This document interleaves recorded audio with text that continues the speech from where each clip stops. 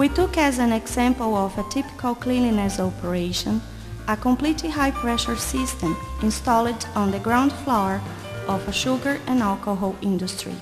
When the evaporators and heater exchangers are located far away from the high-pressure equipment, the water discharged by the pump is distributed by a net made of mechanic tubes.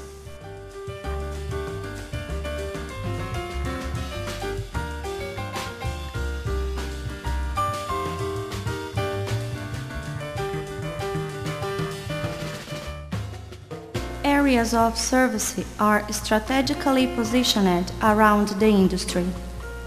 In each settled point is possible to connect rows and accessories which will be used for the cleanliness of the equipment.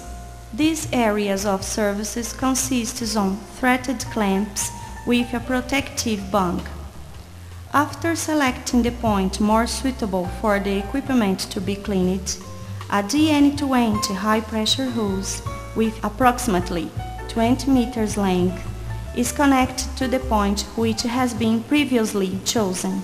On the other extremity of the DN20 hose is used a water flow distributor, which has one inlet connection and 3 outlets.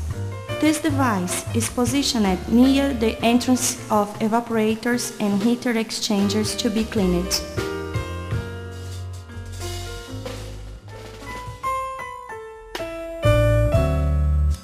At the water distributor's outlet, a DN8 high-pressure hose is connected. This kind of hose, the DN8, permits an easier work because it's more flexible, light and thin.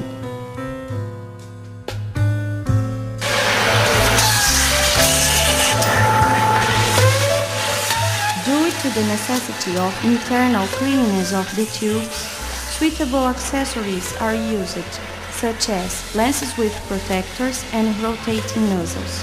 In general, an operator using one lens can clean approximately 500 tubes per hour. In the area of the evaporator, 2 or 3 operators can work at the same time.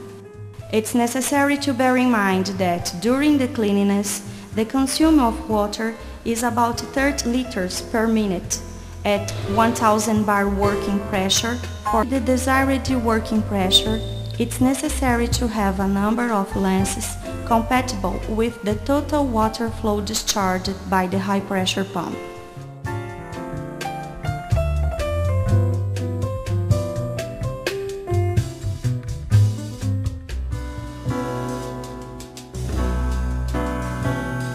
In order to maintain the level of sugar production and also the thermal exchange in the heaters, the cleanliness procedure must be repeated